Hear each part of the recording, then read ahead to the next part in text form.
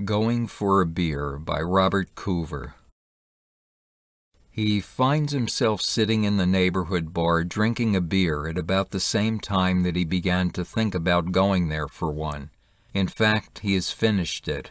Perhaps he'll have a second one, he thinks, as he downs it and asks for a third. There is a young woman sitting not far from him who is not exactly good-looking, but good-looking enough, and probably good in bed, as indeed she is. Did he finish his beer? Can't remember. What really matters is, did he enjoy his orgasm, or even have one? This he is wondering on his way home through the foggy night streets from the young woman's apartment, which was full of Cupid dolls, the sort one at carnivals, and they made a date, as he recalls, to go to one. Where she wins another, she has a knack for it. Whereupon they're in her apartment again, taking their clothes off, she excitedly cuddling her new doll in a bed heaped with them. He can't remember when he last slept, and he's no longer sure, as he staggers through the night streets, still foggy, where his own apartment is, his orgasm, if he had one, already fading from memory. Maybe he should take her back to the carnival, he thinks, where she wins another Cupid doll. This is at least their second date, maybe their fourth, and this time they go for a romantic nightcap at the bar where they first met, where a brawny dude starts hassling her. He intervenes, and she turns up at his hospital bed, bringing him one of her Cupid dolls to keep him company, which is her way of expressing the bond between them, or so he supposes, as he leaves the hospital on crutches, uncertain what part of town he is in. Or what part of the year. He decides that it's time to call the affair off. She's driving him crazy. But then the brawny dude turns up at their wedding and apologizes for the pounding he gave him. He didn't realize, he says, how serious they were. The guy's wedding present is a gift certificate for 2 free drinks at the bar where they met and a pair of white satin ribbons for his crutches. During the ceremony, they both carry Cupid dolls that probably have some barely hidden significance, and indeed do. The child she bears him, his or another's, reminds him, as if he needed reminding, that time is fast moving on. He has responsibilities now, and he decides to check whether he still has the job that he had when he first met her. He does. His absence, if he has been absent, is not remarked on, but he is not congratulated on his marriage either, no doubt because it comes back to him now. Before he met his wife, he was engaged to one of his colleagues, and their co-workers had already thrown them an engagement party, so they must resent the money they spent on gifts. It's embarrassing, and the atmosphere is somewhat hostile, but he has a child in kindergarten and another on the way, so what can he do?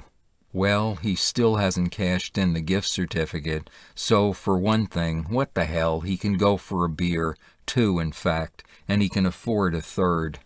There's a young woman sitting near him who looks like she's probably good in bed, but she's not his wife and he has no desire to commit adultery, or so he tells himself as he sits on the edge of her bed with his pants around his ankles. Is he taking them off or putting them on? He's not sure. But now he pulls them on and limps home, having left his beribboned crutches somewhere. On arrival, he finds all the Cupid dolls, which were put on a shelf when the babies started coming, now scattered about the apartment, beheaded and with their limbs amputated. One of the babies is crying, so while he warms up a bottle of milk on the stove, he goes into its room to give it a pacifier and discovers a note from his wife pinned to its pajamas, which says that she has gone off to the hospital to have another baby, and she'd better not find him here when she gets back, because if she does, she'll kill him.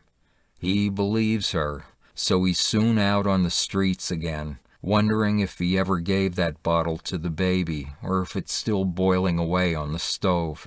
He passes the old neighborhood bar and is tempted, but decides that he has had enough trouble for one lifetime, and is about to walk on when he is stopped by that hulk who beat him up and who now gives him a cigar because he's just become a father, and drags him into the bar for a celebratory drink, or rather several. He has lost count. The celebrations are already over, however, and the new father, who has married the same woman who threw him out, is crying in his beer about the miseries of married life and congratulating him on being well out of it. A lucky man. But he doesn't feel lucky, especially when he sees a young woman sitting near them who looks like she's probably good in bed and decides to suggest that they go to her place, but too late. She's already out the door with the guy who beat him up and stole his wife. So he has another beer, wondering where he's supposed to live now, and realizing it's the bartender who so remarks while offering him another on the house, that life is short and brutal, and before he knows it, he'll be dead. He's right.